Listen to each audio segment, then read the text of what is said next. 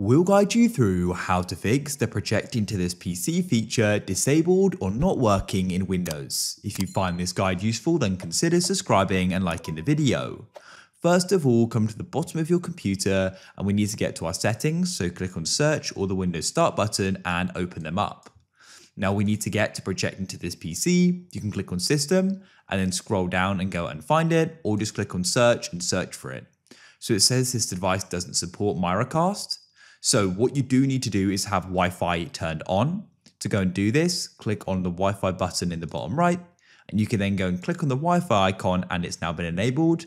You can also do that in your network and internet settings as well. If I come back to system and then go back to projecting to this PC, we've now got a different screen.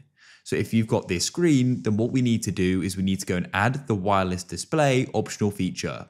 Click on optional features, and then all you need to do is go in the add an optional feature, click on view features, and you want to go and type in wireless display. Select it and click on next to the bottom and click on add. After it's been added, you can then come back to the projection settings or projecting to this PC screen, and it's now available. If you guys found this useful, then please leave a like.